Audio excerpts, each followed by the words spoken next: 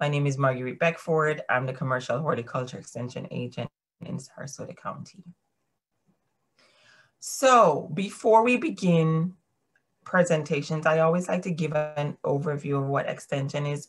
Many of you might have seen me give this little spiel about what extension is, but I never assume that everybody knows what extension is, because we always hear, oh, you guys are the best kept secret, and we don't want to be a secret. So let me just give you an overview in case you don't know what extension is. It's a partnership between Sarasota County, the University of Florida, and the U.S. Department of Ag.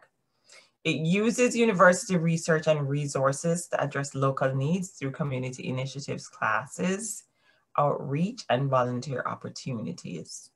It provides practical education to help residents, professionals, and other decision makers to build a better future.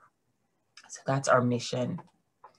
And because we get monies from the USDA, Sarasota County, and University of Florida, the state of Florida, I just want to present this map to you to show you that extension in Florida is actually part of a nationwide network of land-grant universities that have been given the task of providing extension for whatever state they're in. So if you lived in Texas, Texas A&M is your land-grant university that's responsible for extension. So University of Florida is a land-grant university for Florida, and so we are responsible for extension in Florida.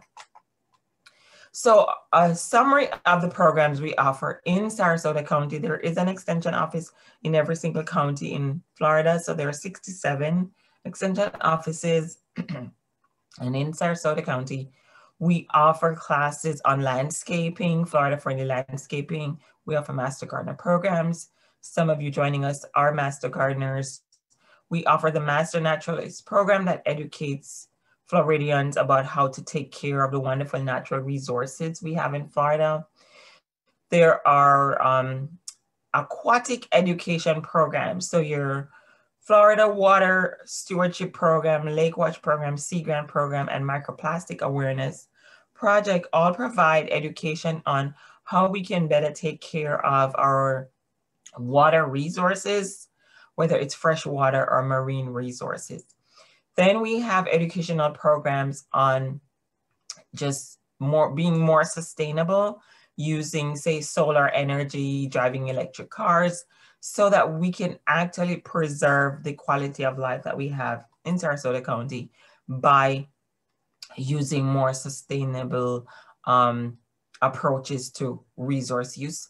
We also do 4-H youth education, and last but not least, we do nutrition and health education through our family and consumer sciences program. So that's who we are in a nutshell. So let's look at what we're going to be covering today under lawn care solutions. When you're looking at troubleshooting lawn care problems, you want to look for what your goals are. Your goal really is to have healthy turf. And we're going to go through how you get healthy turf. Your goal also is to address the most common turf management problems. So we're going to have a look at bugs, fungi, etc. What are the most common pest problems in turf? And we're going to look at what are the most common disease problems in turf as well. And many of those problems can actually be solved by just the way you actually take care of your lawn. So we're going to go through ways in which we can become part of the solution to lawn care problems versus part of the problem. Okay, all right. So before we begin, we always like to just engage you in just a little baseline knowledge quiz. We never like to assume that you know a lot or you know a little. We always teach at the middle of the class. And so in the chat box, just type in the answers to these questions. If you don't know, it's fine to say, I don't know, because you'll get the answers as we go along. So just type in the answers to these questions, question 1, And you can do 1A or 2A or 3A, whatever, just so that we have a knowledge baseline of, you know, how much or how little you know about this subject. So the first question is, the correct mowing height for St. Augustine grass is 2 inches. Is that yes, no, or you have no idea? The second question is, so type that in the answer into your chat box. Second answer is, quick release fertilizers have more advantages than slow release. Say yes, no, you don't know. And question 3, most lawn irrigation systems should be run twice weekly. Say yes, no, I don't know. So I'm not going to give you the answers just yet, but keep typing in. If you haven't put your answer in yet, just type it in the chat, and I'll hold you in suspense for a little longer while we get the answers. All right, so we'll cover the answers as we go through. So turf grass is actually part of the Poaceae family. It's in that large family of grasses that corn and other monocots belong to, like your bamboo. And those are the gramineae, but turf grass itself is part of the Poaceae family. The growing point of your turf grass is going to be at the crown, which is really, really close to the soil line. And so grass does not grow from the tip of the grass blade. It grows from the base of the grass blade that's just next to the soil line. We'll look at identifying grasses by the tillers. So tillers are just the spikes that they put up with the grass flowers and grass seeds. We call it a seed head. Turf grass also has rhizomes, which are underground roots that run, and stolons, which are above ground runners. So what's interesting about turf grass is that even though it's related to other grasses like your elephant grass or your fountain grass, turf grass varieties are specially adapted to tolerate regular pruning. Your other grasses, if you cut your fountain grass every week, it would kill it. So other grasses are not adapted to being regularly pruned or cut back the way turf grass is. There are cool, warm, and transitional turf grass types. We will be focusing mostly on the warm season turf grasses. And then we'll do a little bit of, you know, definition of the difference between reseeding and overseeding as we go through. Okay. So turf can be established by seed, sod, sprigs, and plugs, depending on the varieties. St. Augustine cannot be established by seed. You have to use sod, sprigs, and plugs. But Bermuda, Zoysia, and Bahia can be established using all of these methods. Thatch, we will go through that in a few slides, but that's just a buildup of old leaf tissue, and you want to avoid thatch buildup as much as you possibly can.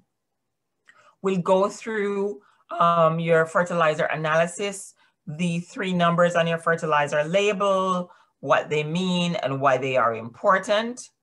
And in addition to that, the fertilizer ratio, the ratio of each element in relation to the other one, that's also important as well. We'll cover slow release nitrogen, why that is important, and then look at a few sources of nitrogen in your fertilizer, which would include nitrate, ammoniacal, ammonia, and urea.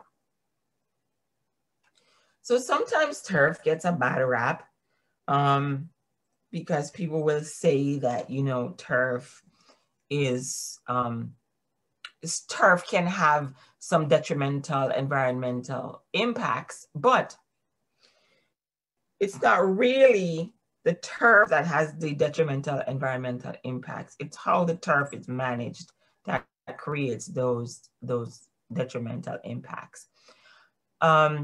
If you think about every square inch of space that's covered by turf. If it was not covered by turf, but it was covered by concrete or asphalt, how much hotter your surroundings would be. And so turf does provide some utility benefits. So the roots stabilize soil and prevent erosion.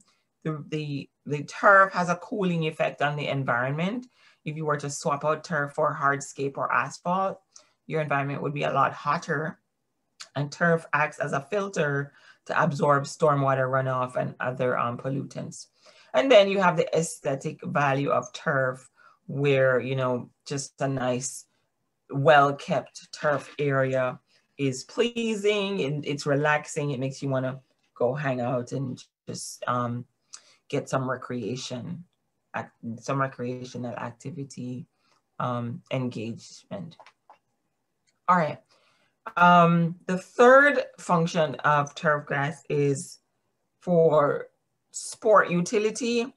And so nobody would consider, you know, football touchdowns or even tackles on concrete or asphalt. And so, you know, when turf is used for sports facilities, it actually does reduce its injury, and it actually enhances the functionality of the space for sports facilities. So turf is not all bad, but let's figure out how to manage it the best way possible so that we're putting in not so many fertilizers or so many pesticides or so many fungicides, but we're managing it in a sustainable way. All right. So now that we've looked at the uses of turf, let's look at why turf is so useful. There are many varieties of turf that will differ based on these factors here. Wear resistance, there's some turf varieties that are more resistant to traffic, and so they recover better when you have traffic on, you know, say a football game or a soccer game. There are some varieties of turf that do better at recovery. And so your rigidity, your elasticity, your resilience, and the ability for the turf to recuperate from pest and disease pressures are all functions you want to look for when you're choosing a turf to establish, okay? So, like I said, sometimes turf gets a bad name, but the 4 points here are usually the reason why turf gets a bad name. You do have to water your turf more than you water almost any other landscape plant. You know, shrubs, hedges, palms don't require nearly half as much the water that turf does. Typically, with the exception of maybe your palms, turf also will require more fertilizer than your other landscape plants. And it may require more chemical interventions because of pest pressures. And so these are the reasons. And then obviously, you know, if you prune your palm once a year, you certainly don't mow your grass once a year. So it does require more frequent maintenance. And so that's one of the reasons turf gets a bad name. But as I said before, it is the management of the turf to make sure that you're managing it more sustainably for you to get the most benefits out of the turf, okay? So you wanna make sure that wherever you have turf, you actually have turf there because you need turf there. If you don't need turf there, then you can always replace the turf with something else, a ground cover, etc. And your ground cover plants, like your Asiatic jasmine or your perennial peanut, will require almost no maintenance.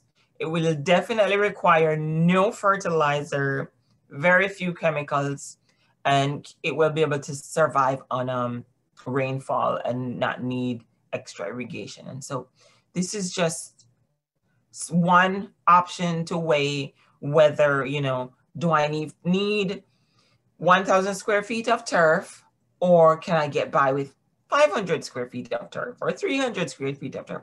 Can I reduce my turf square footage, so I reduce the time and money I spend on maintaining turf. All right. So turf grass BMPs, as BMPs just mean best management practices, and that's what I meant when I said managing your turf sustainably, doing the best practices management for your turf can actually make your life a lot easier when it comes to lawn care. So as I said before, your goal really is healthy turf. That's what you want. You want healthy turf because your healthy turf will slow stormwater runoff. It will filter contaminants in your runoff, in your stormwater. It reduces leaching, which is a downward movement of water through soil. It reduces soil erosion, and it protects your groundwater by making sure that any water that filters into the aquifer is cleaner as a result of going through, say, a 6-inch root zone of turf roots. Okay, so here's an overview of our most popular Florida turf grasses. Okay, we're gonna look at characteristics, pros and cons of each. So your Bahia, your St. Augustine, your zoysia, your centipede, and your Bermuda grass. Now, I'm telling you, you would be hard pressed to find somebody who does not appreciate the aesthetic value of a well-kept lawn.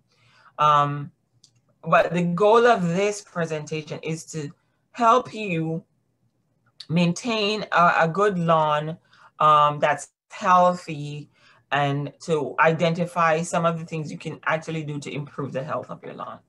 Okay, so from left to right, just close-ups of what these lawn grasses look like. That's your zoysia. Let me zoom in a little bit, not too much, sorry. Not trying to give you motion sickness there. And if you've never taken a class with me before, I'm just gonna say right now, I give corny jokes. So if you're allergic to corny jokes, I would suggest you take some Benadryl right now. See, another corny joke. All right, back to lawns. Okay, so that's a close-up of your zoysia, seashore paspalum, Bermuda, St. Augustine, and your Bahia. So your paspalum, I'm sorry, your Bahia grass, I said paspalum because that's a genus name. Whoops, I'm sorry, my mouse is doing really strange things. Okay, so we're back on track, yes. Paspalum is the genus name for Bahia. You'll see that there are other grasses in the paspalum genus, like your seashore paspalum. But your Bahia grasses are one of the most low maintenance turf grasses you can have.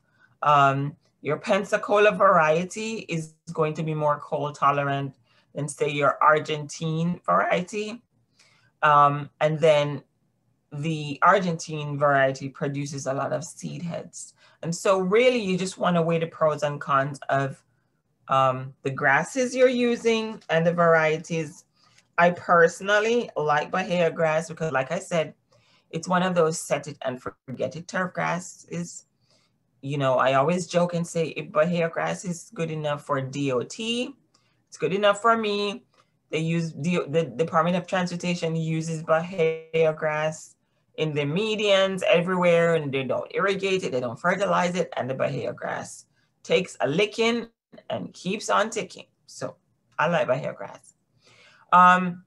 There are pros and cons to Bahia, just like every other grass. So like I said, it's good drought. It has very good drought tolerance. It takes a licking, keeps on ticking. Set it and forget it kind of grass. You don't need extra irrigation. It might brown out during the dry season, but it will it will bounce back, I should say. The minute you start watering it or the minute the rain falls, it greens up nicely.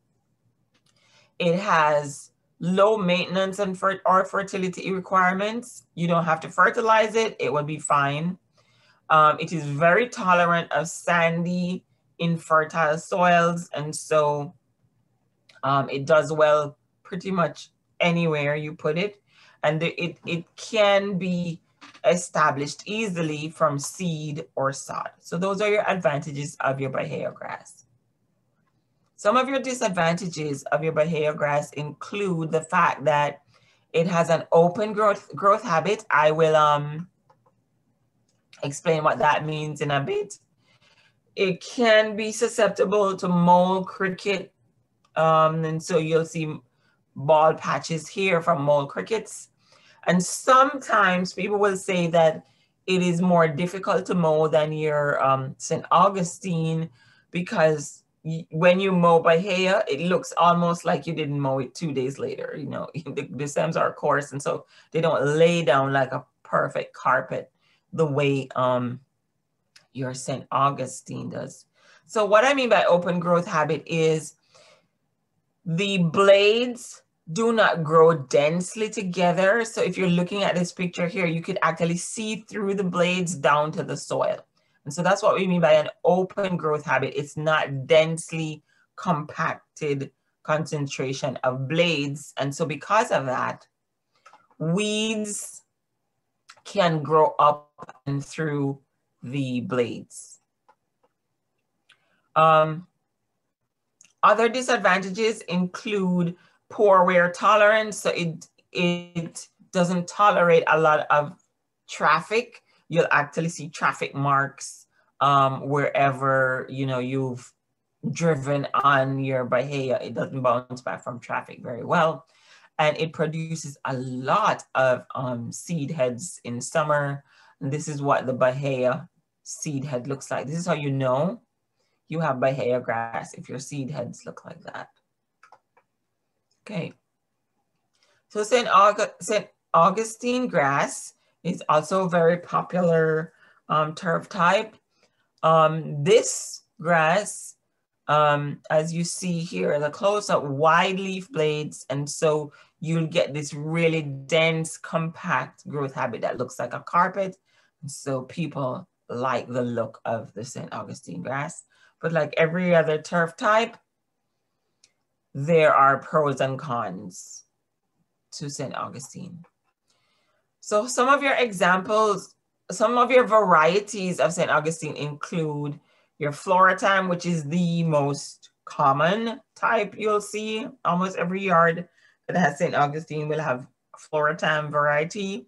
You have your bitter blue, your palmetto. Then you have some dwarf varieties down here, which means that the blades don't grow as long or as wide. And so they kind of, your lawn looks more compact and more dense than say your traditional Floratam lawn. So the advantages of St. Augustine is that it has good shade tolerance. It has good salt tolerance. You can use it near the coast and you won't have your grass freaking out. It is very tolerant to a wide pH soil range. It will establish quickly from sod and it grows vigorously. Disadvantages include the fact that because they don't have underground rhizomes, they don't run underground, all the growing points are above, so you'll see runners above ground. It is not very drought tolerant. So whenever there's a dry spell, your St. Augustine will die. It won't bounce back. So if you have St. Augustine, you do have to irrigate it if there's a dry spell. St. Augustine also has poor wear tolerance. It is susceptible to excessive thatch formation. I'll explain what that means in a bit. And it is also susceptible to chinch bug pest pressures. And so this is what your chinch bug damage looks like. Interestingly enough, remember I said that you want to be a part of the solution and not the problem. Too much fertilizer actually encourages an expansion of the chinch bug population. And so you might think you're doing your lawn a good thing by giving it a lot of fertilizer, but you're also causing any chinch bug population that you have to increase as a result of increased fertilizer. One very important disadvantage of your St. Augustine is that it is very sensitive to a lot of the herbicides you would use to try to control grass weeds. So for example, if you were trying to control crabgrass or goosegrass in your St. Augustine, you would be hard pressed to find an herbicide that's a grass killer that won't also kill your St. Augustine. This is not the case for Bahia, Bermuda, Zoysia. You are able to find grass weed killers that won't kill Zoysia, Bermuda, and Bahia. Other disadvantages include disease pressures. So St. Augustine is very susceptible to a lot of the fungal lawn diseases like take all root rot, like St. Augustine gray leaf spot, you know, and so you will have issues, especially if you water your lawn more than it requires, you know. So again, being a part of the solution and not a problem, not a part of the problem, making sure that you're not giving your lawn more water than it requires will actually save you from having to address a lawn that has fungal problems or disease problems. St. Augustine is a warm season grass, and so it's not going to be tolerant to cold weather, and you cannot grow it from seed. It can only be established from sprigs, sod, or plugs. Tripping over my tongue here. Okay. Here's your zoysia. Again, one of those densely growing grasses that when it's healthy looks like a carpet. Lots and lots of people like zoysia. I like zoysia if it's in somebody else's yard, and that's another one of my corny jokes. The reason I say I like zoysia if it's in somebody else's yard is because it's beautiful. It's a beautiful lawn. The texture of it feels like carpet too. So if you were to walk barefoot on a zoysia lawn, it just feels awesome, you know, really, really awesome on your feet. But zoysia is the high maintenance girlfriend of turf grasses. I tell everybody that because you have to find the sweet spot of not too much water, not too much fertilizer, not mowing it too low in order for a zoysia lawn to be happy. And so that's why I call it the high maintenance girlfriend of the turf family. But I love zoysia, like I said, if it's in somebody else's yard. Okay, so let's go down the disadvantages of, I'm sorry, let's go down the advantages of zoysia. Like I said, dense growth habit, beautiful, beautiful lawn. You have a really low mowing height. It has moderate shade tolerance.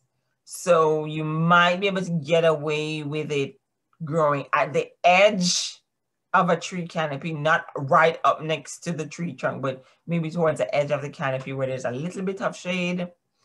And it has lower nitrogen requirements than St. Augustine. So those are your advantages. Zoysia has very good wear tolerance, and that's why they use it on a lot of sports fields. So, you know, it literally can take a kicking and keep on ticking. And then most grass herbicides that you would use to kill like crabgrass and goosegrass, they are safe for you to use on zoysia. So those are some advantages of zoysia. Disadvantages of zoysia are, like I said, it's a high maintenance girlfriend. The minute it's getting too much water, you're gonna get a bunch of fungal issues. You have brown patch, you have large patch, you name it. If a grass can get it, zoysia will get it, you know, so you're gonna have a lot of disease issues. And the thing about disease issues in zoysia is that one day, as in today, your lawn looks awesome, perfectly fine. And literally the next morning, your lawn looks like it's dying. Like somebody took a blowtorch and torched your lawn. It can be that dramatic when zoysia starts to go downhill.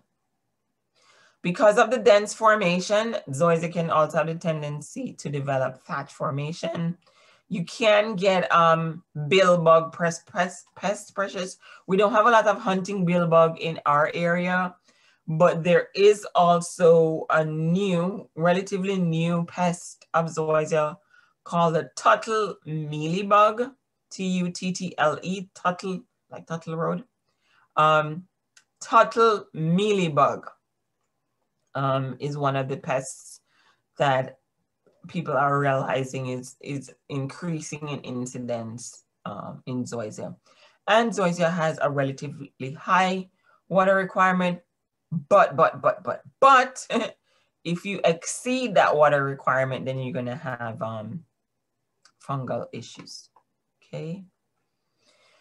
So another disadvantage is that once the temperatures drop, because it's a warm season grass, once the temperatures drop, I would say below 70 degrees, zoysia starts to go dormant. It's like, okay, I'm gonna hibernate, and it actually goes brown, you know. Nitrogen fertilizer won't help it. It's just the temperature. It's like, okay, time to go to sleep, and it will turn brown. It would be the first turf to turn brown once your temperatures drop below 70, and it will be the last turf to green up once our temperatures warm up in spring. And then if there is an extended dry spell, if you don't have automatic irrigation and there's an extended dry spell, your zoysia will brown out quickly, but it does bounce back once you water it, okay?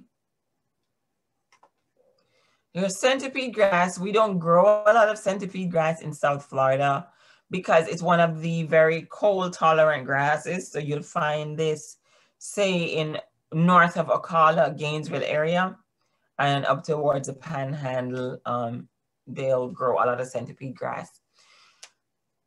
One thing about centipede grass is that it's not as green as, say, your other turf grasses, like your St. Augustine or your zoysia. And so that's one disadvantage it has compared to the other grasses.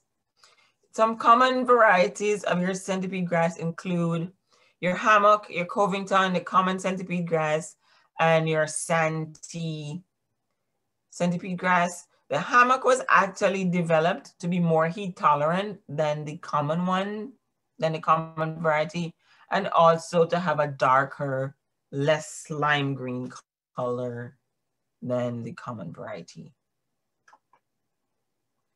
So advantages of your centipede grass: it's very slow growing and it grows flat. It doesn't grow upright like your St. Augustine grass. So you can actually get away with mowing it less often than your other grasses. It has low fertility requirements, so you don't ever have to fertilize it unless, you know, something really strange is going on. It has few pests. It is cold tolerant. It can be grown from seeds, sprigs, sod, or plugs. It has fair shade tolerance and fair drought tolerance. It's not as drought tolerant as, say, your Bahia. And it grows well in acidic soils. Your disadvantage is that because it grows slowly, trying to establish it via sod or even seed, you know, you'll need a little more patience with this. It can be susceptible to ground pearls and spittle bugs. We don't have a lot of ground pearls in South Florida, but they're definitely an issue in North Florida. It can be subjected to iron deficiency on high pH soils because it prefers acidic soils.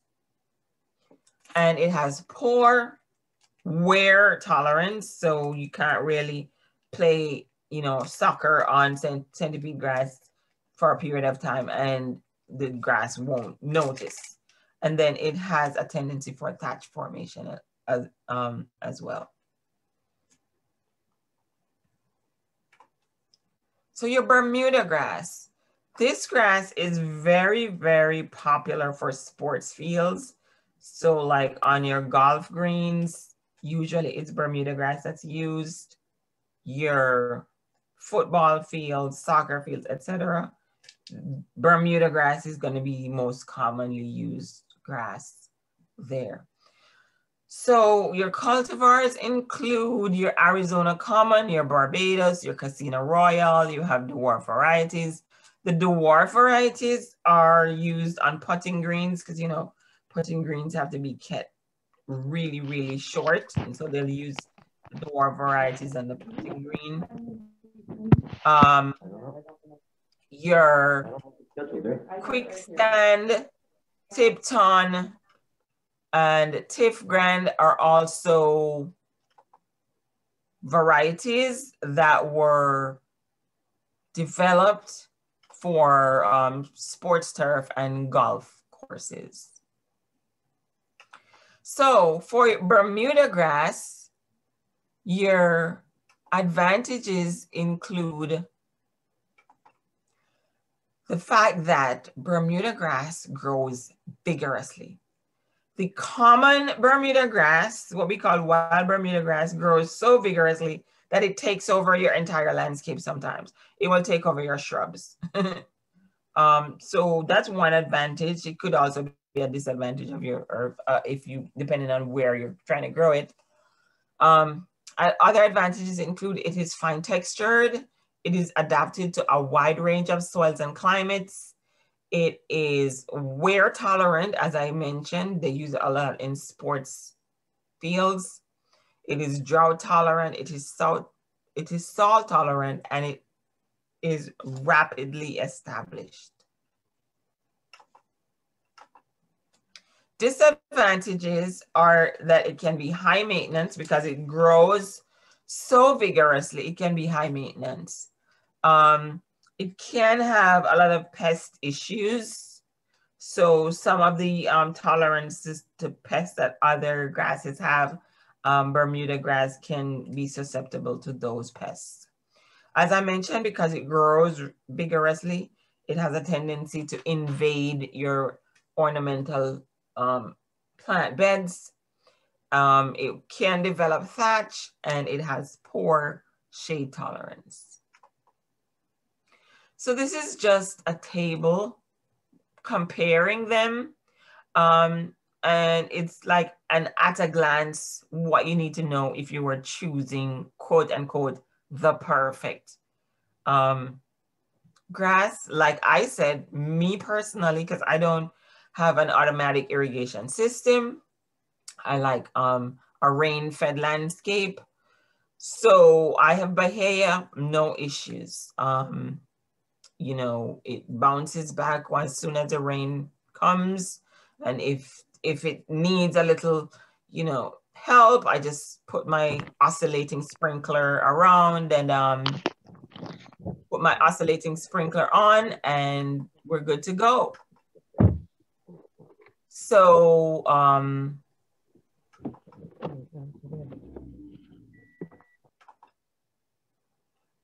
let me just, yeah, so let's move on to the other slide.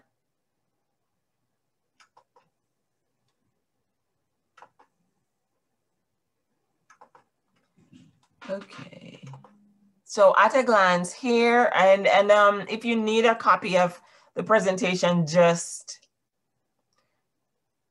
make sure your chat is selected to me only and send me your email address and I'll send you a copy of the slide presentations. Okay, so this is what I mean when I say, let's try to figure out how we can be a part of the solution versus being a part of the problem, okay? This is a chart from our turf researchers. I always tease the turf researchers and tell them that they watch grass grow for a living, and it's true. But we're grateful that they watch grass grow for a living. We do, because it is because they watch grass grow for a living why they are able to come up with information like the one in this chart. So you'll see that your Bermuda grass has a wide range of pHs under which it will do well. Your St. Augustine won't do very well if your pH is, say, 5.5, okay? It likes it anywhere above 5.5 to 8. Same with your zoysia, same with your ryegrass. Your Bahia grass, however, likes acidic soil. So if your Bahia is struggling, you might want to drop the pH below 7. Same with your carpet grass. A lot of people don't deliberately grow carpet grass, but this chart just shows, well, I mean, in this part of Florida, I should say. In other parts, they do deliberately grow carpet grass and centipede grass.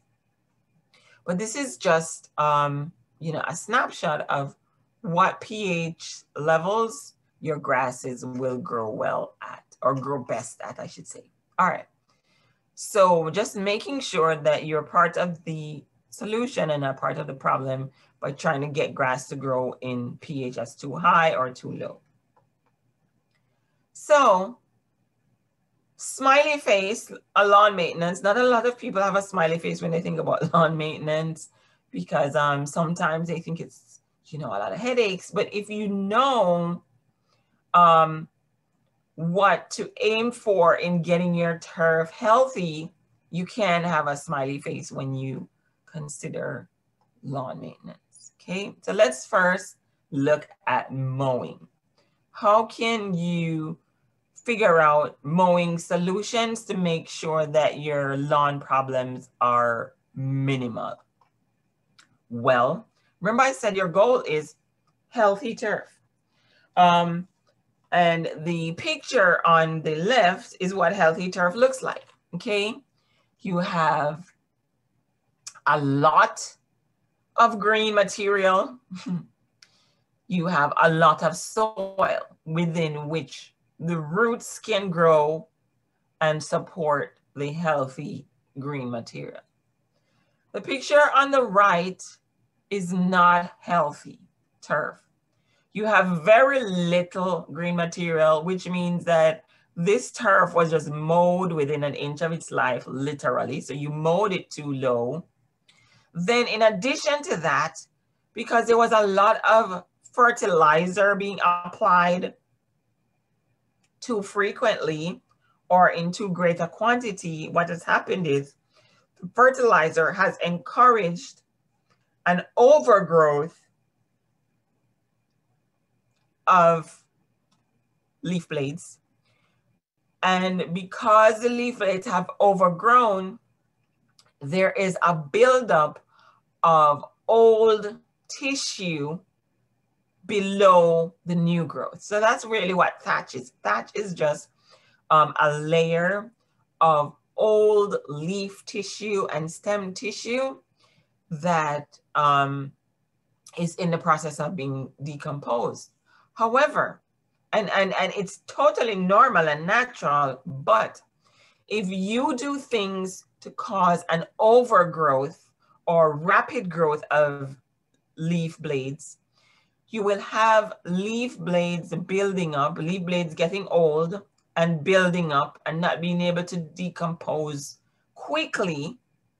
And so you have more growth at a faster rate than the old growth can decompose, and then you'll have a buildup of old growth. And what this does is it prevents water from getting through to the roots where the soil is. It prevents nutrients from getting through to the roots where the soil is, because the turf roots are here, but between the roots and the leaf blades are the old growth trying to decompose. And so this is the reason you don't want to fertilize too much. You don't want to water too much because you don't want to encourage rapid growth at a rate faster than the old growth can decompose. Otherwise, you're going to have thatch buildup, and no amount of water that you're putting here is going to be able to penetrate sufficiently for the roots to be healthy. If you remember, I said that zoysia, St. Augustine, and Bermuda are susceptible to thatch. This is what I was talking about, because they have a dense growth habit. You can get the buildup of thatch between the layer of the leaves and the soil. All right, so back to my favorite turf researchers that I like to pick on. These pictures, again, came from the turf researchers. They actually did research that shows the taller your grass is. So the taller you mow your grass, the greater, if you mow your grass at the greatest height possible. So your mower deck is set to the highest level possible, you will have the greatest depth of roots. Greatest depth of roots is very beneficial to you, because if there's ever a fungus that attacks roots or a pest that attacks roots, obviously, if your lawn looks like this, you will have a better chance of surviving any kind of pest or disease issues than if your lawn looks like this. Okay, you see my pointer here. This picture actually shows that the above ground growth of green tissue is a mirror image of the below ground growth of roots. So the more green tissue you have growing is the more the plants are able to photosynthesize and produce more roots. The less green tissue you have growing is the less the tissue is able to photosynthesize. You'll have less photosynthesis going on, and so you'll have less roots growing, okay? So you wanna be a part of the solution and mow your lawn at the highest possible level. If you don't mow your own lawn, you know, after your lawn is mowed, go get a ruler and measure how tall the grass is. In a few more slides, we're going to show you what the turf researchers recommend are the ideal heights for mowing different turf grasses. And when I say ideal height, I mean this is a height at which you should mow your grass if you want your grass to be healthy.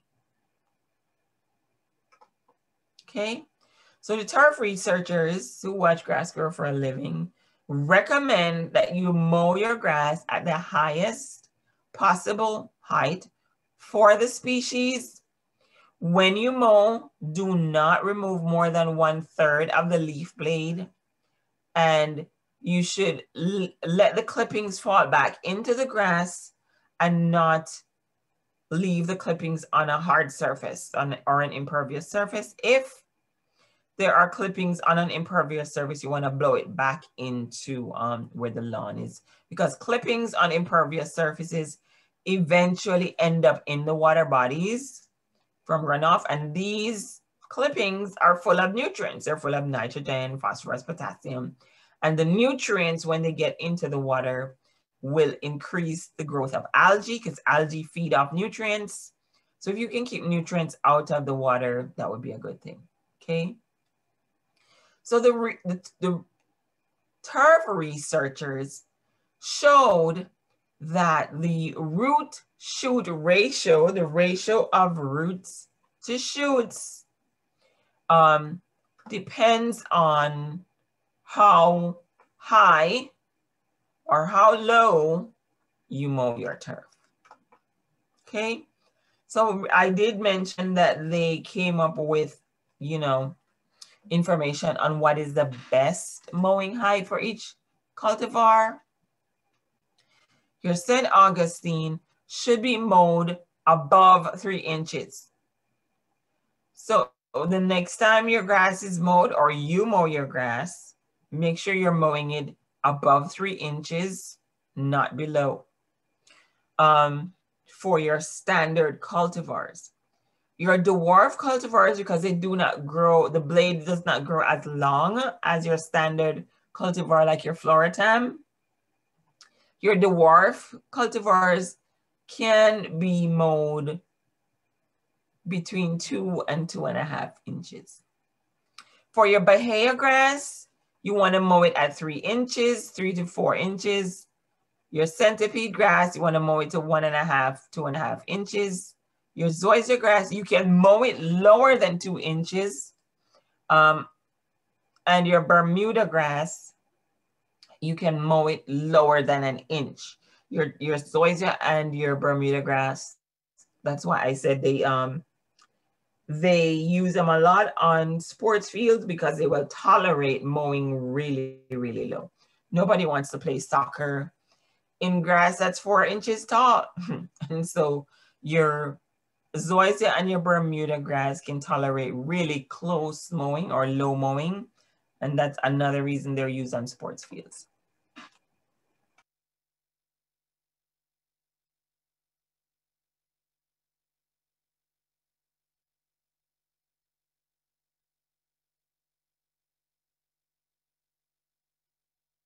So this is just a comparison of the turf types and how high you should mow it if you want to become a part of your lawn care solution and not a part of the lawn care problem, okay? So here's your comparison. St. Augustine, zoysia, centipede, Bermuda grass. And like I said, switch your chat over to just me and send me your email address. I'll send you a copy of this presentation. Okay, so again, our goal is healthy turf. This is straight from the turf researchers. They did research on what happens when you mow the grass lower than it should be, okay? So this is a diagram of, or I should say a depiction of root responses to defoliation. When they remove 50% of the leaf blade, none of the roots stop growing. When they removed 70% of the leaf blade, 50% of the roots stop growing for 17 days. So for half a month, your roots are not growing because you removed almost 3/4 of the leaf blade. And then when you remove 90% of the leaf blade, what we call scalping, all of your roots will stop growing for 17 days. So just this right here shows you how to become part of the lawn care solution and avoid being part of the lawn care problem. Okay, so this is what I mean by scalping, you know, where you've removed almost all of the leaf blade. It will injure your turf because remember at the beginning I said the growing point of your grass is the crown. It's below this green thing here. That's where the growing point is. The growing point is at the soil line. And so when you scalp it, you've injured the growing point. So it takes a really long time for that growing point to come back. You also have caused your roots to stop growing in that particular area. So once your roots stop growing, your turf gets weaker and it becomes more susceptible to weeds and to other pest pressures, okay? So again, close up of the kinds of stress that scalping does to lawns. I mentioned the growing point of the grass is the crown right here, just next to the soil line. You have a buildup of thatch, which as I said, thatch is normal, but you don't want it building up to the extent where the layer of thatch is thicker than the root zone, okay? And so you're scalping. When you scalp your lawn, you create stress and make it more susceptible to pests and disease pressures and weed invasion. Okay, so when you're mowing, these are mowing best management practices or BMPs. Want to make sure your mower blades are sharp. You don't want to mow when the grass is wet because that causes it to lie down in one direction, and you can actually scalp the grass because it's slippery, and the mower kind of takes off more than it should. You want to remove your clippings and your weed seeds from the mower when you're done. You want to use personal protective safety equipment, which would include goggles if, you know, there might be debris in the lawn that gets kicked up by your mower. And make sure there is no debris before you start mowing. Okay, so when we say sharpen your mower, this is why. Every time you mow, you are actually causing a wound to the leaf blade. It's not gonna say ouch, there's my corny joke, but it's a wound nevertheless. So everyone knows that a wound with a clean cut will heal much faster than a wound with a jagged cut. And this is why you want to sharpen your blades, because when you mow the lawn, you want to cut down on the time the lawn spends sealing up that wound, because the longer it spends trying to seal the wound is the more time it remains exposed to, say, a fungus or any kind of other issues. Okay. Now, I said you don't want to leave your grass clippings on a hard surface. Don't leave them on the driveway. Don't leave them on the sidewalk. Don't leave them on the street side, because rain runoff, stormwater runoff will carry the clippings into the water, and the clippings are full of nutrients. Typically, your grass clippings are gonna have nutrients in this ratio. It's gonna have nitrogen, phosphorus, potassium in this ratio. And so that's why you want to put the nutrients back into the lawn.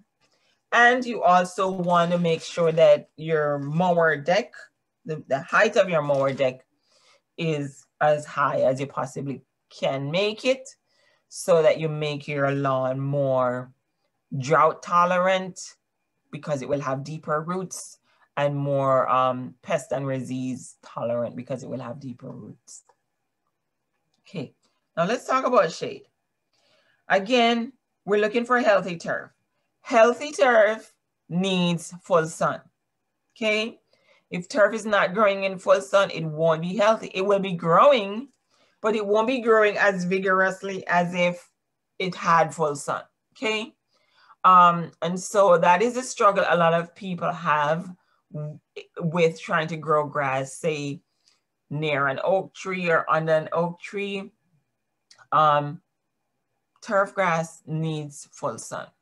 Now, with that being said, there are some varieties that can tolerate a little bit of shade more than others. And so in the order of most shade tolerance to least shade tolerance, this is the depiction. Your St. Augustine is most shade tolerant. It does not mean it will grow in dense shade, but it is more shade tolerant than your zoysia, than your centipede, than your bahia, than your Bermuda grass. And Bermuda grass is the least shade tolerant grass there is. So if you have a shady yard, Bermuda grass is not for you. Okay, within the St. Augustine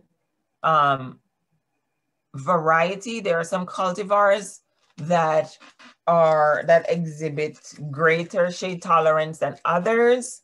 So your Seville, your Del Mar, your Captiva are the most shade tolerant varieties of St. Augustine. Floritam is the least shade tolerant. And so remember, I said most of the varieties you see in many of the landscapes is going to be Floritam.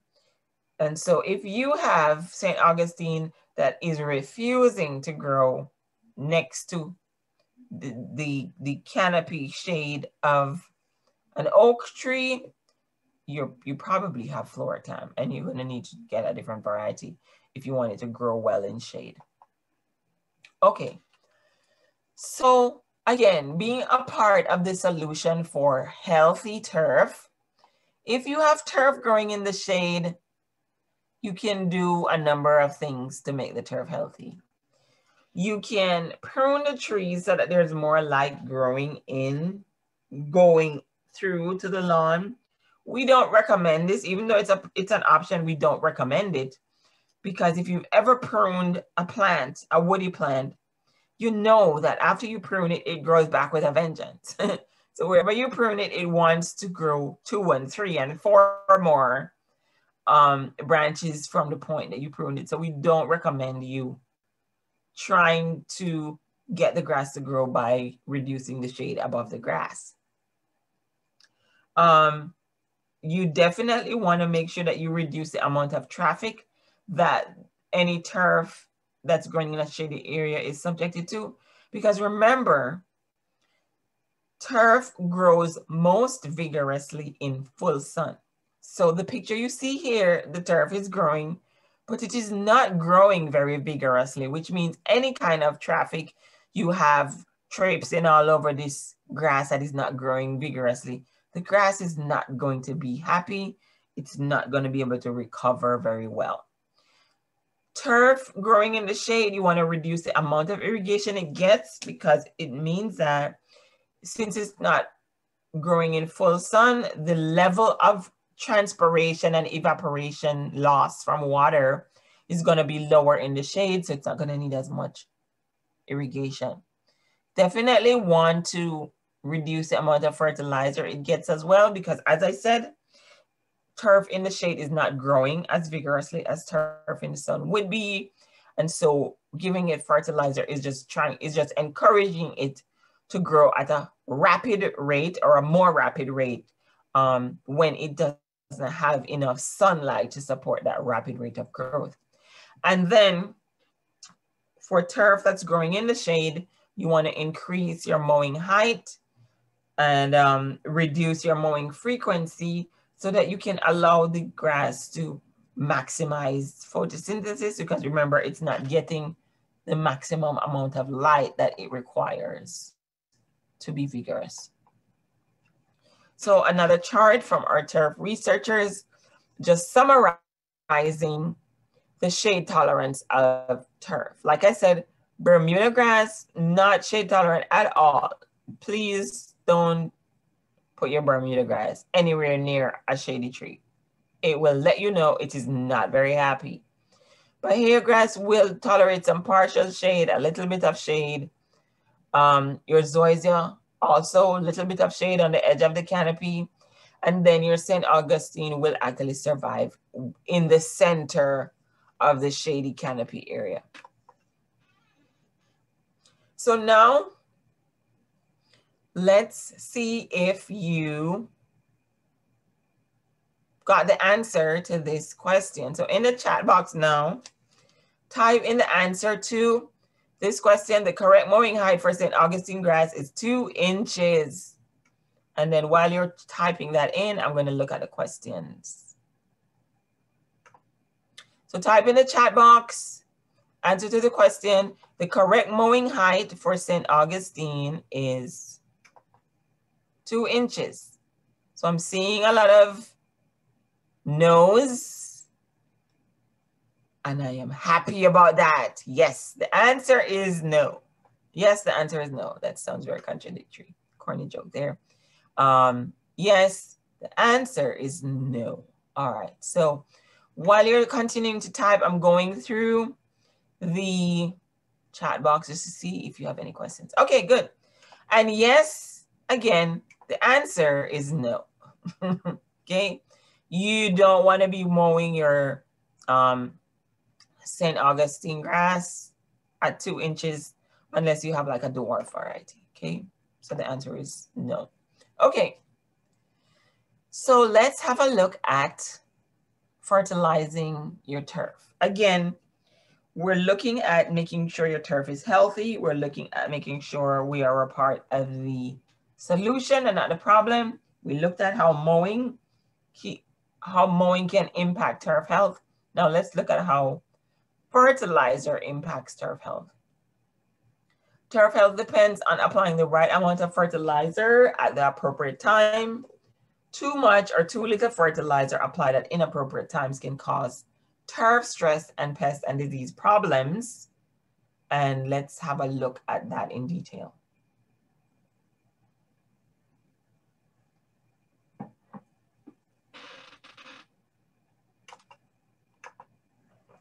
Okay, so the turf researchers say that your fertilizer best management practices will include making sure that you apply the correct amount. If a little bit of fertilizer is good, more is not better, I promise you. You want to make sure that there's a 10-foot buffer zone around water bodies where you do not apply any fertilizer, because if you don't adhere to this buffer zone, some of your fertilizer will end up in the water body. Then you'll have a raging case of algal blooms. Nobody likes those. Doing a soil test is good if you see that your turf is having issues. So you don't always necessarily need a soil test. But if you see that your turf is having issues, you might want to test for your pH, because remember that chart I showed you that talked about how turf grow in different pH ranges. It would be good to know if your poor turf growth is due to a pH issue. And so, you know, you don't have to willy-nilly test your soil. If the turf is happy, then it's happy. But if you notice that it's not growing vigorously or there are some issues, I would recommend testing for your pH just to make sure. You want to use fertilizers with low or no phosphorus in this part of Florida, because phosphorus is one of the elements that's abundantly available in South Florida soils, but also phosphorus is one of the elements that contribute to algal blooms.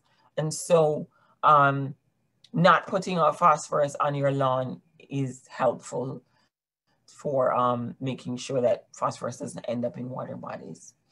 You want to fertilize your grass when it is actively growing. So you don't want to fertilize it when it's dormant,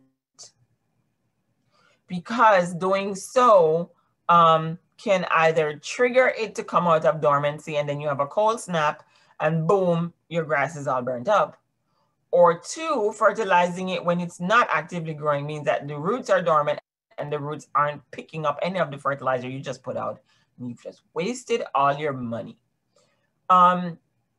When you do fertilize, you want to pair it with a little bit of irrigation. So you don't want to irrigate a lot after you fertilize, because you can leach out all your fertilizer, but you can't fertilize and not water it in.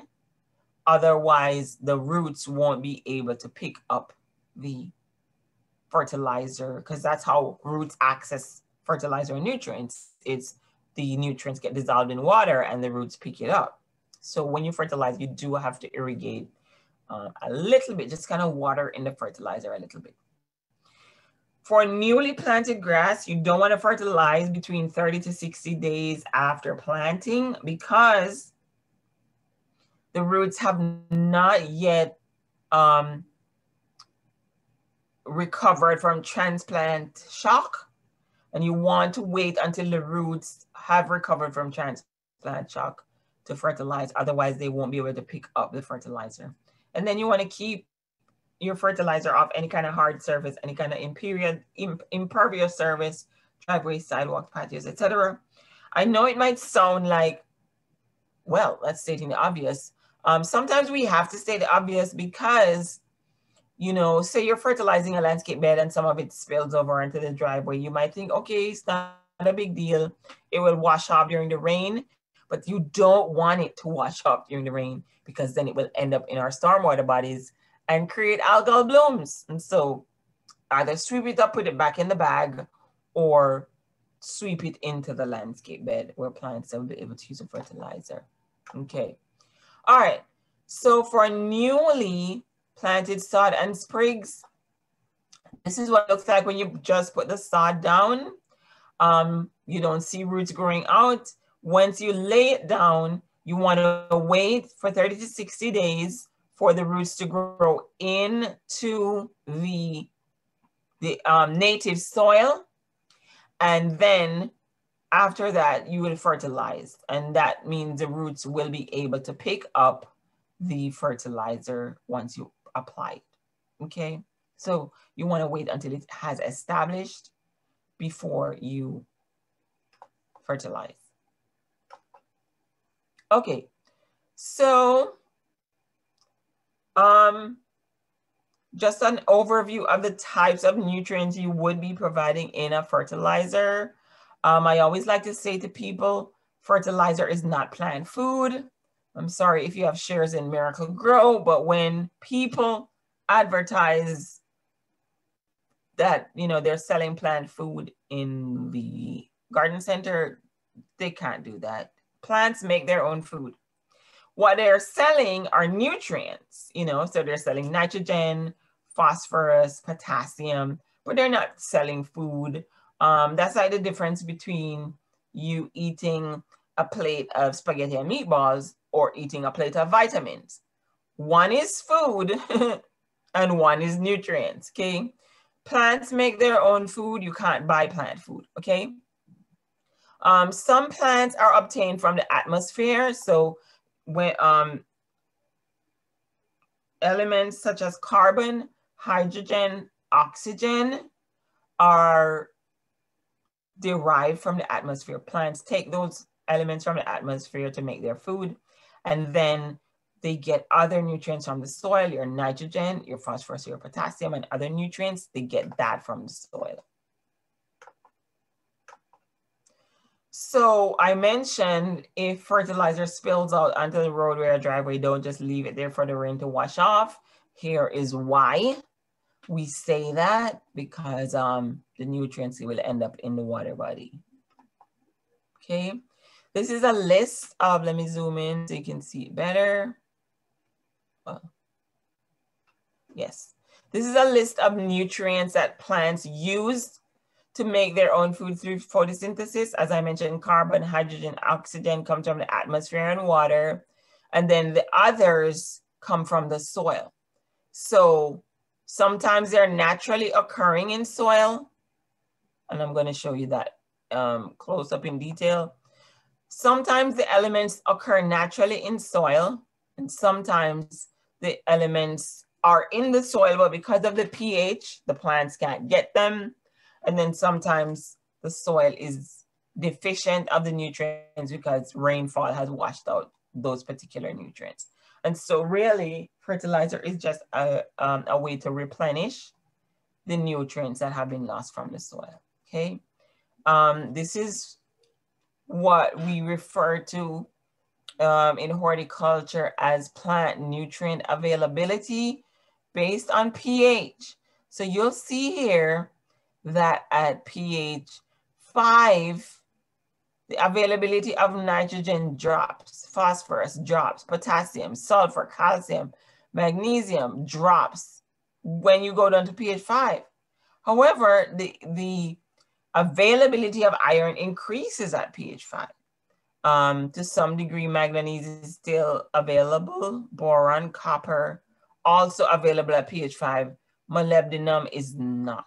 Okay, similarly here, you know, where the most wide range for availability for plants would be anywhere from 6 to say 7.5, okay? All right, so if you think you're having nutrient issues, you can do a soil test for pH, as I said.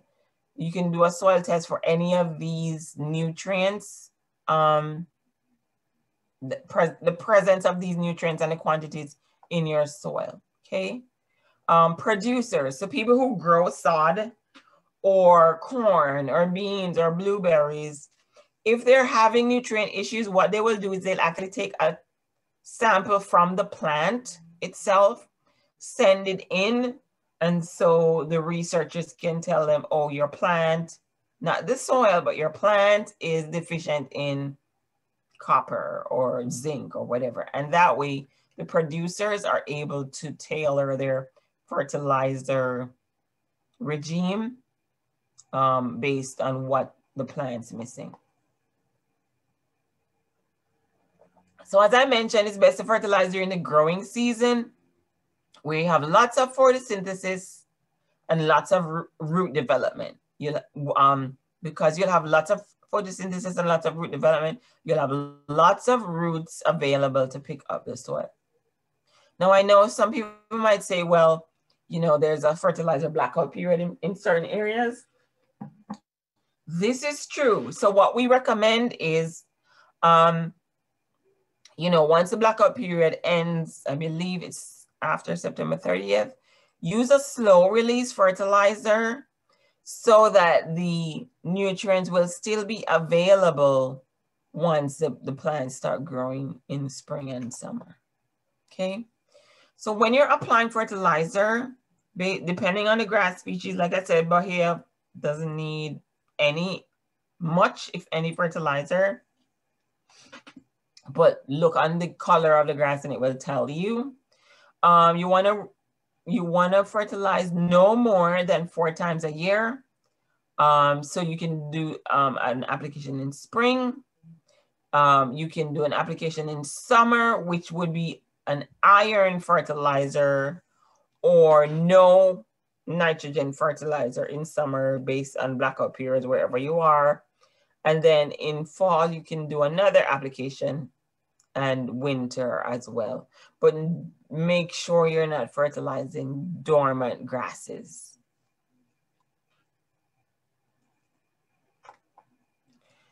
So this is a blackout period I talked about, where people are restricted from using nitrogen and phosphorus as a lawn fertilizer during the rainy season, because studies have shown that there has been an incident of what we call non-point source pollution. The pollution couldn't be pointed to any one specific entity, but a lot of the water bodies have been getting increases in nutrients due to fertilizer runoff from landscapes. And so that's why the fertilizer blackout period was initiated, okay?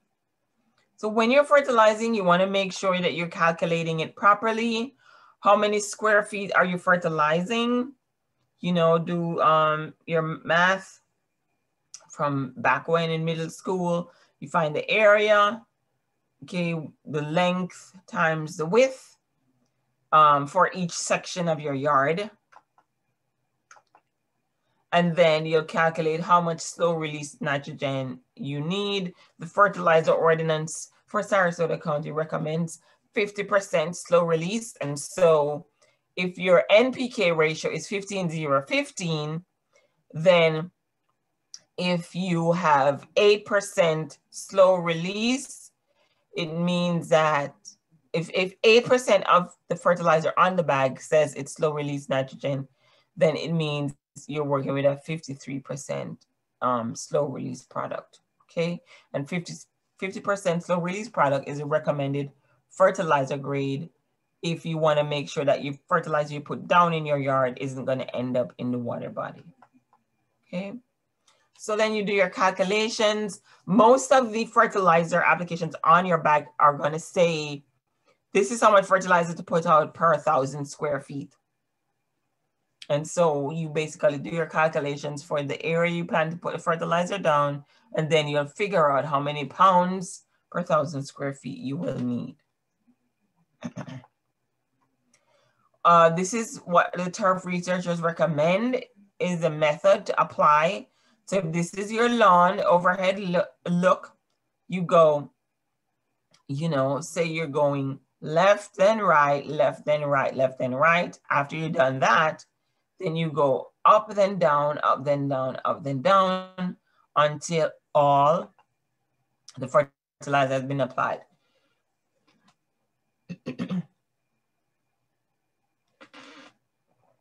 Again, just to remind you of why you don't want to wait for the rain to wash this away. And like I said, I know it seems like I'm stating the obvious, but sometimes it's not so obvious, you know. People see, well, it's just grass. It's naturally occurring. It's not litter. It's not garbage. You know, I can leave it there, and the next time it rains, it will wash away. But there's a reason you don't want to do that, because this is chock full of nitrogen, phosphorus, potassium. This leaving it there until it rains, whoops, leaving it there until it rains will spell trouble for algal blooms in whatever water bodies this ends up in. Okay, so time for question number 2. In the chat, type the answer to this question. A quick release fertilizer has more advantages than slow release fertilizer. And so while you're typing, I'm going to look to see if there are any questions in the chat. Okay. So let me look at the chat.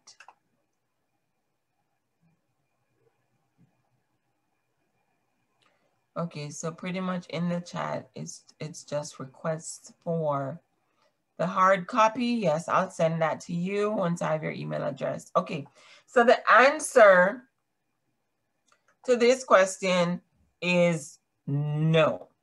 Quick release fertilizer does not have more advantages than slow release. Your quick release is like pouring sugar on your landscape. The minute the rain falls or the minute your irrigation system goes off, your quick release fertilizer is dissolved and it goes away, just dissolve. Like I said, it's like putting sugar on your grass. The minute the water goes, that's it, the sugar is all gone. So quick release fertilizer does not have more advantages than slow release. Okay.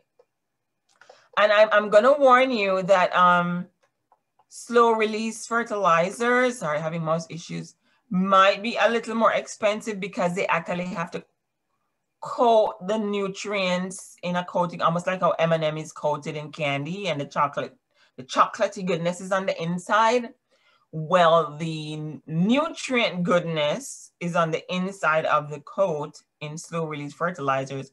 But even though it might cost a little more at the beginning, you end up saving a lot of money in the end, because when you put down your slow release fertilizer, it doesn't all get dissolved the minute your irrigation goes off.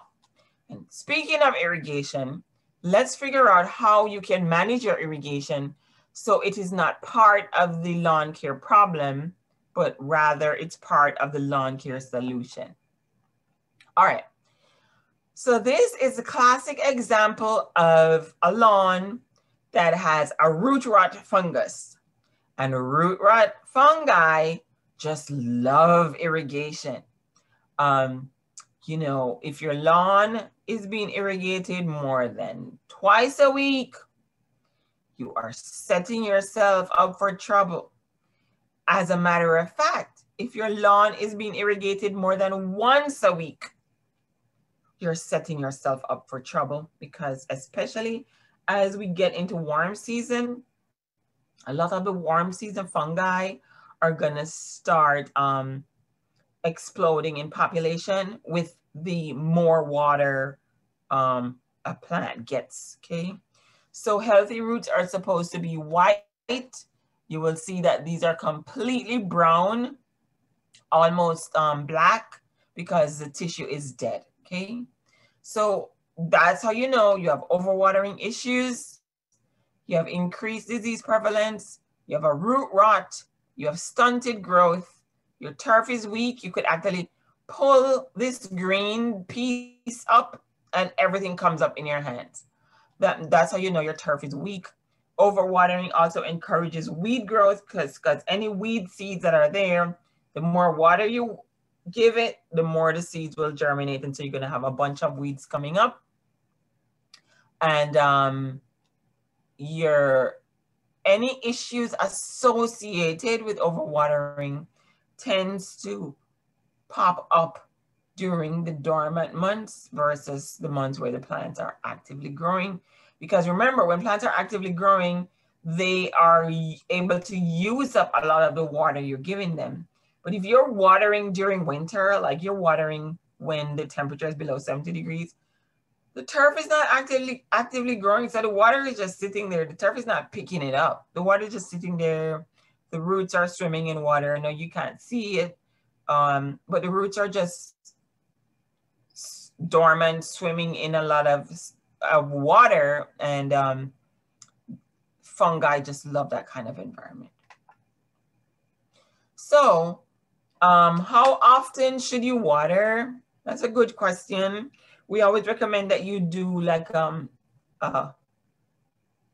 irrigation calibration system, because how often you should water depends on where you are in Florida.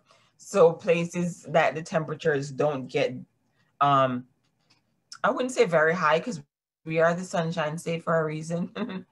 But, you know, say South Florida has higher temperatures for the most part than say North Florida does. And so grasses in North Florida would need to be watered less often than grasses in South Florida. You also want to look at soil type. If you have a clay soil, then you want to water less often than a sandy soil. If the grass is growing in the shade, you want to water less often. If it's rainy season, definitely want to water less often. As a matter of fact, you could turn off your irrigation system in the rainy season. And whether you have pests or diseases will impact how often you water and whether your area is governed by water restrictions. Okay. So I mentioned the most ideal thing to do would be to calibrate your water. Calibrate your irrigation system. I'll show you more about that in a bit. But for Sarasota County, the water restrictions are in place for 10 a.m. to 4 p.m. Unless you're trying to establish new sod. All right, so signs your lawn needs water. If you don't have an automatic system like I do, you know, monitor your lawn. It will tell you when it needs a drink, when it's thirsty. So the leaf blades will fall in half. The entire lawn might look bluish gray. You might have footprints that stay on the lawn because the lawn doesn't recover very well. And your root zone, when you feel the root zone, it's dry. So it means that your soil moisture levels are low, okay? This is a table I've shown you before, so no, you're not having deja vu, but I just wanted to highlight here the drought tolerance of various grasses. So that's important to you. Like I said, I don't have an in-ground irrigation system, so I wanted a lawn that's going to be very drought tolerant. So that's why I chose Bahia. But this is a comparison of how good the grasses are at drought tolerance. So we talked about how your frequency of watering. This is what I mean when I say calibrating your irrigation system. Do you even know how much water your plants are getting from your irrigation system? If you don't, you should, because the researchers recommend that you want to apply 1/2 inch to 3/4 inch of water. How do you know that you're doing that? Well, you can calibrate your system using pet food cans or tuna cans. Place them all throughout the lawn where your sprinkler would hit. Turn on your sprinkler for 15 minutes. After the 15 minutes, you measure how much water was calculated in the can. And so you'll know in 15 minutes, my irrigation system applies 1/2 inch of water or 2 inches of water. And if your system is applying 2 inches of water in 15 minutes and you're running it for an hour, you're way overwatering your plants, okay? So more irrigation best management practices. It is best to do fewer irrigations, but for a longer period of time to encourage a deeper root system. You should not have your system applying more than 3/4 inches of water at any given event. And if your system is going off twice a week, you should think about cutting it back to once a week. Don't water in the evening. So after sunset, it's not a good idea to water after sunset because the water droplets will stay on the leaves and not evaporate. Chances are they will stay on the leaves overnight and you can have fungal issues. Okay, so back to our beloved turf researchers. They also showed that if you have your irrigation system going off less frequently, but for a longer period, it encourages than say short frequent irrigation, it encourages deeper root growth. So the arrow on the left, you have root growth like this if you water every other day for 10 minutes. Versus watering once a week for half an hour, encouraging, it's the same 30 minutes of irrigation, but it's longer duration of irrigation, but less frequently. So watering once a week for 30 minutes will give you deep root growth versus 3 times a week for 10 minutes.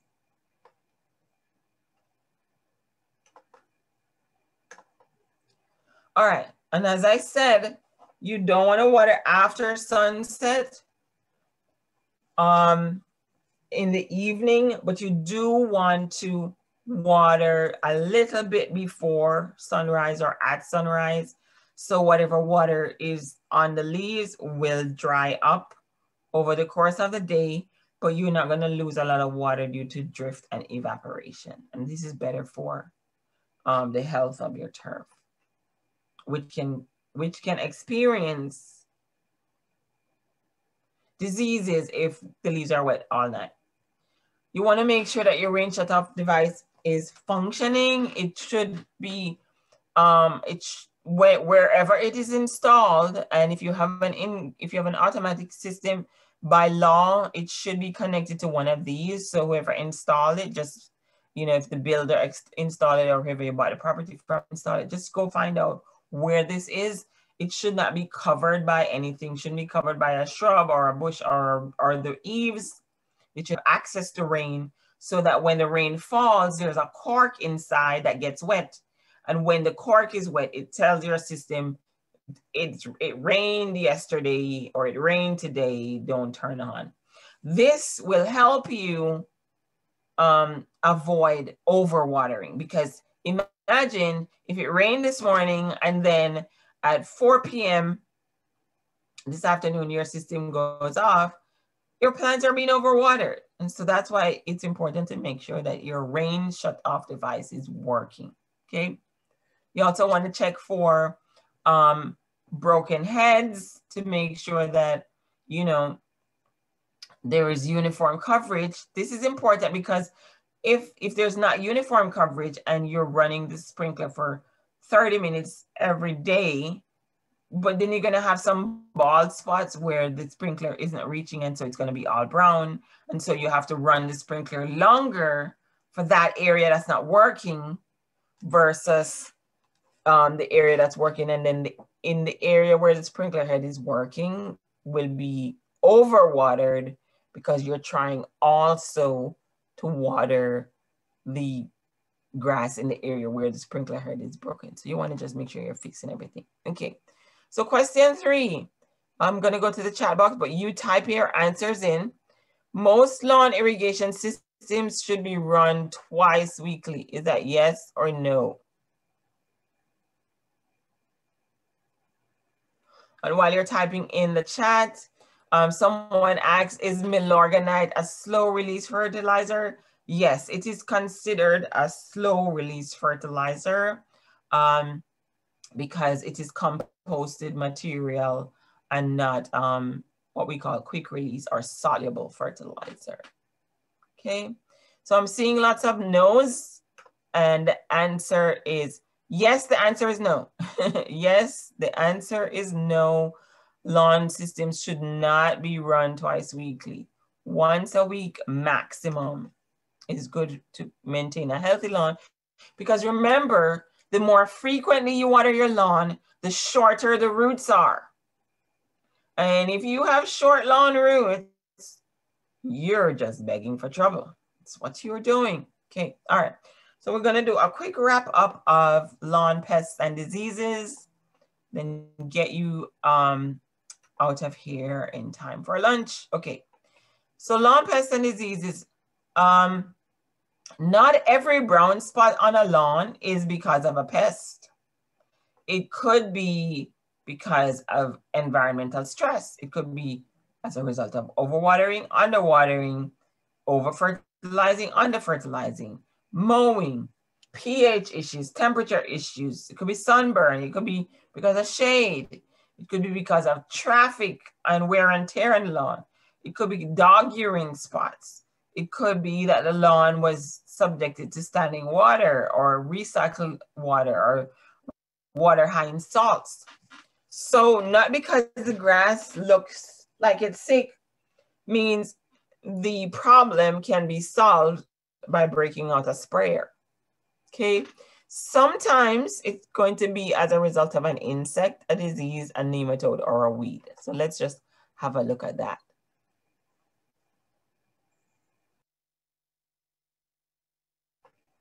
So here are a comparison of turf pests.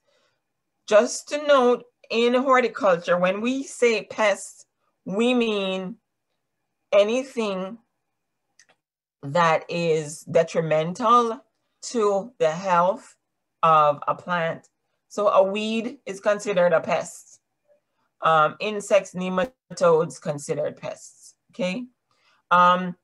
Common turf insects include your turf caterpillars. So there's some armyworms that like to eat St. Augustine. Your scarab beetles, your chinch bugs, hunting billbug, your mole crickets, your scales, and your mealybugs. You do have turf mealybug and some scale insects that will affect turf. For diseases, there's your gray leaf spot, your large patch, your take-all root rot, your sugarcane mosaic virus. For your viruses, there's not much you can do. If you come down with a patch of sugarcane mosaic virus in your turf, you're gonna have to remove the turf and put a fresh batch of turf in or replace it with something else. Then you also have nematodes, which are microscopic worms that attack the roots of the turf. And then you have weeds that compete with turf for sunlight and nutrients, water as well. So your tropical sod webworm, this is what it looks like here at the top. Your fall armyworm, look for the inverted Y. So it's like an upside down Y at the top of the head. That's how you know you have a fall armyworm, okay? And you wanna look for damage at different times of the year, April to November for your tropical sod webworm, and fall for your fall armyworm. This is what it looks like if you have either of these. This is what the damage looks like. The leaf blade will be all chewed up like this. You'll have webbing in the grass from your tropical sod webworm, and your grass will look thin like that. Okay.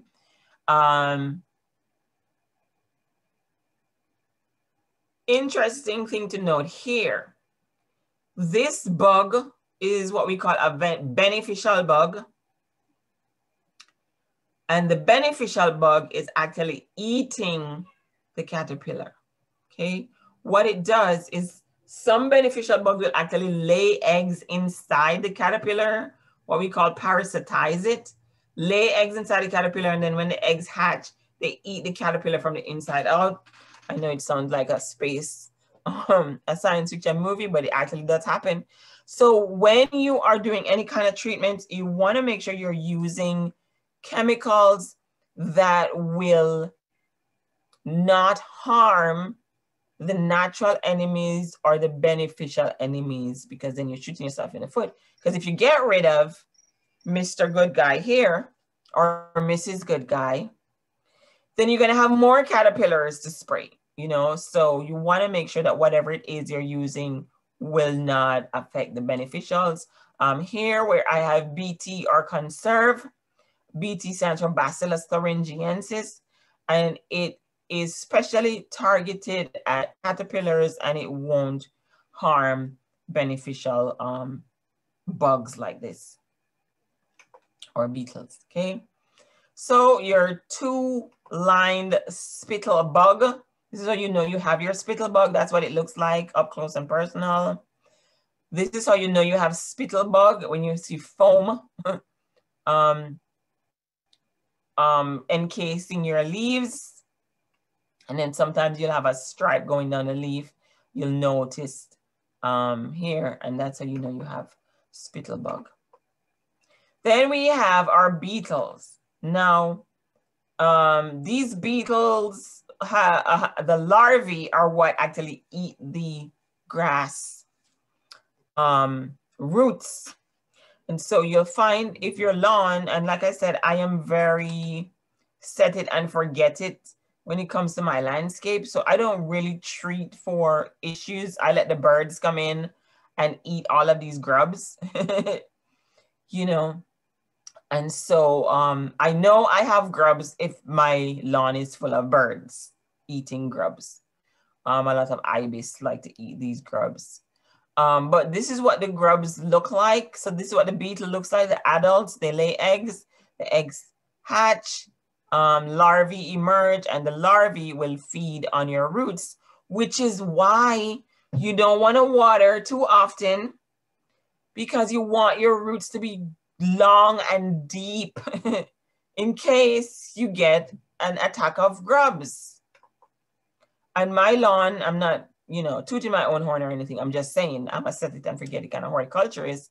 So because I don't have an in-ground system and I water when the rain says, when the lack of rain says to water, I have a really deep root system. And so when there are grubs in my lawn, I don't really notice damage to the lawn, because by the time the population gets to the point of, you know, chunky grubs like this, the birds are all over my lawn and they take care of it. So just showing you that it is a cycle where, you know, if you don't water a lot and you don't fertilize a lot, you'll have deep roots that will be able to tolerate a little bit of pressure from grubs, okay? All right, here are your chinch bugs, which is everybody's favorite bug to hate. I don't have a St. Augustine lawn, so I don't really have a chinch bug issue. So, for some reason, chinch bugs just love St. Augustine grass.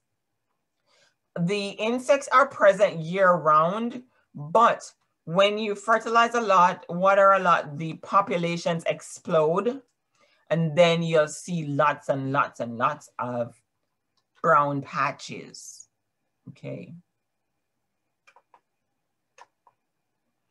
Now, back to what I was saying, you know, you have Mr. Good Bug or Mrs. Good Bug. The southern chinch bug is Mr. Bad Bug. The false chinch bug is harmless. Notice the difference between the wings. These wings are kind of translucent, transparent, and these are kind of opaque. Then you have Mr. or Mrs. Good Bug. This big-eyed bug feeds on chinch bugs. So again, you want to make sure you know what it is you're trying to control. Don't be trying to kill the big-eyed bug, because then you're going to have more chinch bugs.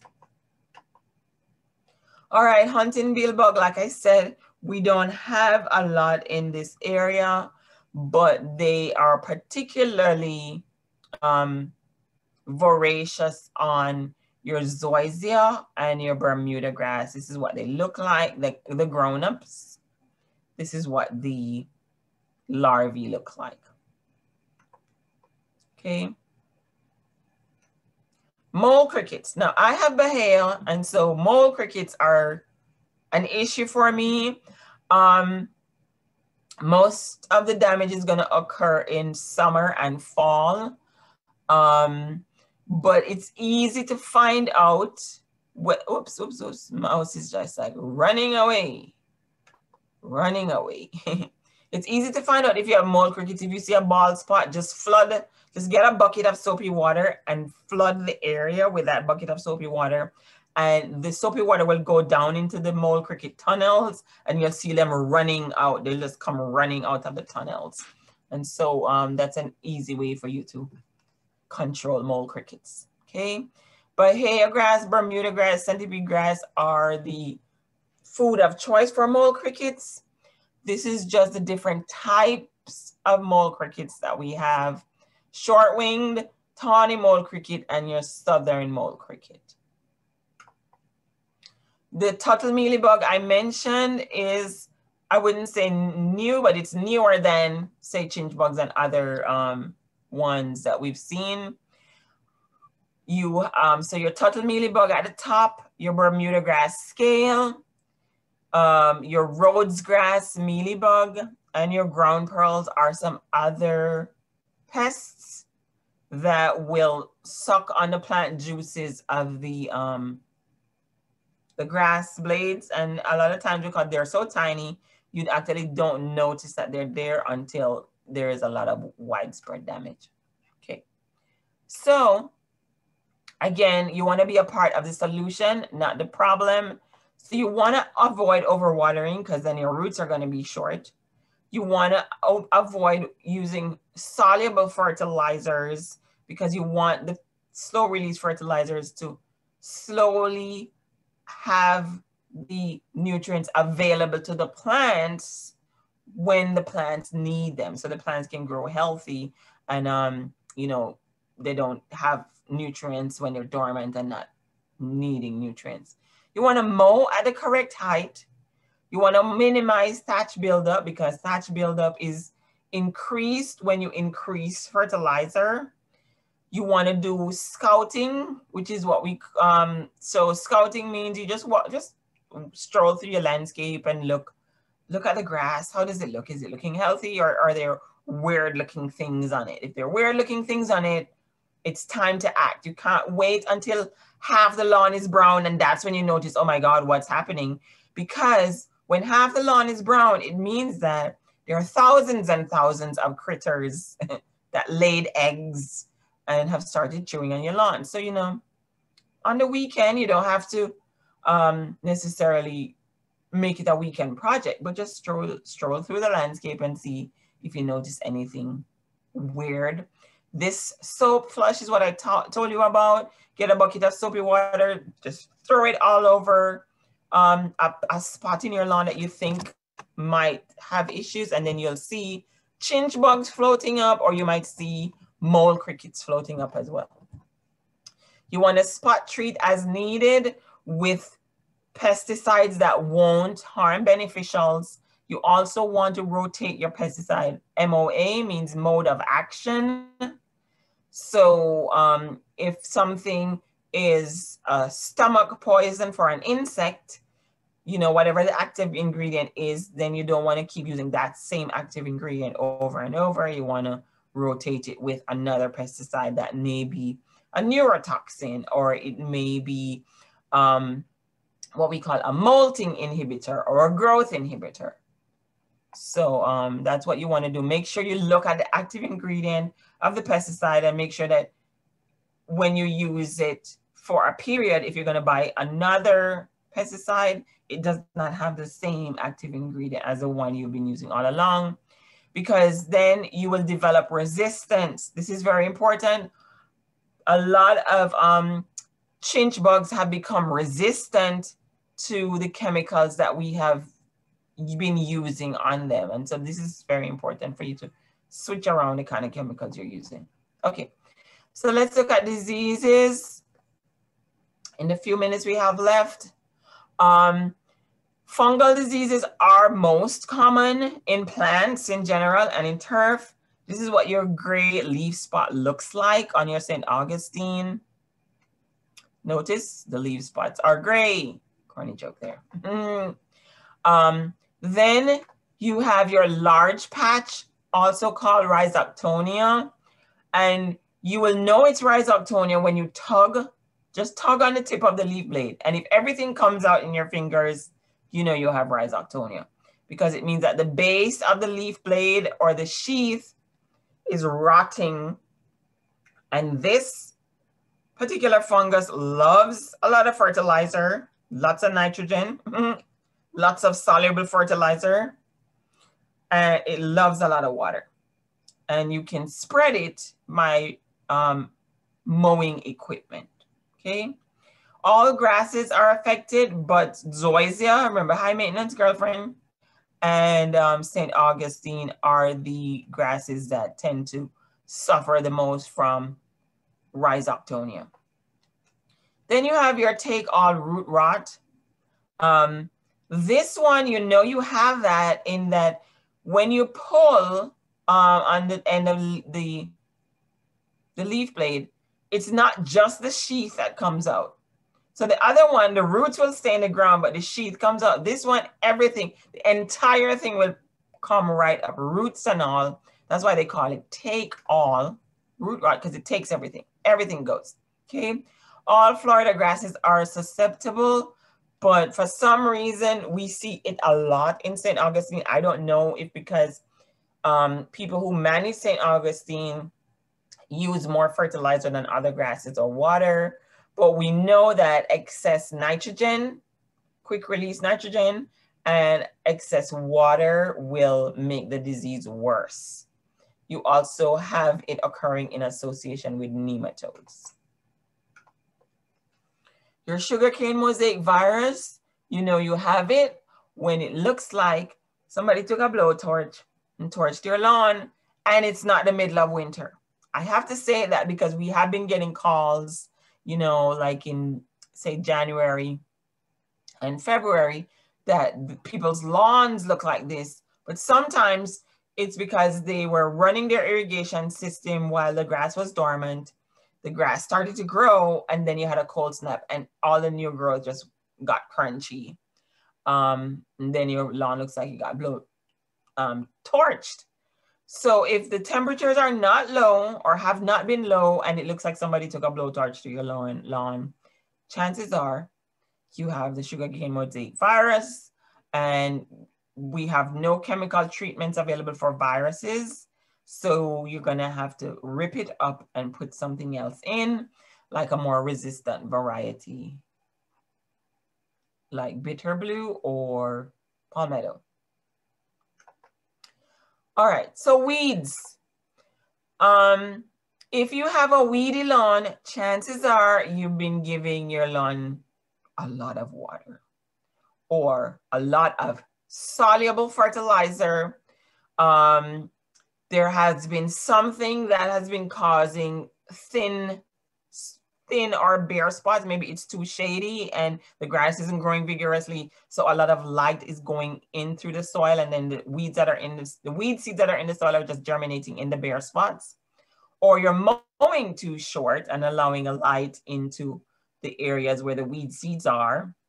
Or you've not been paying attention, close attention to when you have one weed. So when you have one weed pop up, you don't notice it, and then that one weed becomes 100 weeds because the weed spread 100 seeds.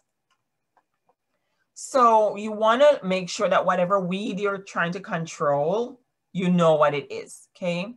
You have your broadleaf weeds, like your dollar weed. You know it's a broadleaf weed, not because it has broad leaves, but because the veins coming off the central vein run in a network pattern. You have grassy weeds, which have the veins coming off the central vein are parallel. And then you have sedges. These sedges, when you roll it around when you roll the stem around in your finger, it feels like the edges of a pencil. And so that's how you know you have a sedge. It's very important to know whether the weed you're treating is broadleaf, grass, or sedge, because that will tell you what kind of herbicide to buy, okay? You also need to know whether to use a pre-emergent herbicide. There are some grasses, especially if you have like crabgrass sitting in the middle of your St. Augustine lawn. The best thing for you to do is to use a pre-emergent, because the pre-emergent will kill all the crabgrass seeds before they germinate, because If you wait for the crabgrass seeds to germinate, it's going to be hard for you to find a crabgrass killer that won't also kill your St. Augustine, okay? So pre-emergent herbicide means you put it down, you'd put it down on the grass, but it would kill the seeds of the weeds that have not yet germinated. And then your post-emergence, you will use it to kill any weed that has already emerged. And this here is a broadleaf weed being killed in the middle of a grass. So you want to know, is it a broadleaf weed or is it a grass? That will tell you what kind of herbicide to buy. Okay, so common weeds include your common Bermuda grass, your crabgrass species. We call these our tough customers because they're hard to get rid of. And your torpedo grass, which is everybody's favorite grass they hate. And as I mentioned, grass weeds are very difficult to control in St. Augustine lawns because grass killers will often also kill your turf grass, okay?